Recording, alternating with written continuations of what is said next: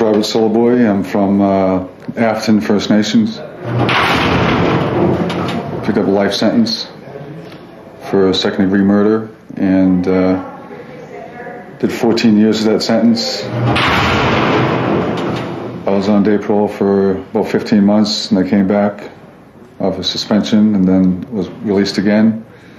And this is my second suspension. A lot of times when our brothers get out on parole, they get sent to a halfway house in the cities. All of a sudden, this guy loses contact of his culture and his spirituality, then he goes back into his old routine. My name is Dave McDonald. I'm serving a 20-year sentence for 2 counts of manslaughter. I started my sentence in '94, and I'm going on my 10th year this year coming up. Our biggest problem now is within the institutions. Because a lot of times the Indian way of life is very difficult. You know, the way we think, the way we see things, and the way we explain things. Hi, my name is George Bernard. Live from Miskasali. I'm 20 years old.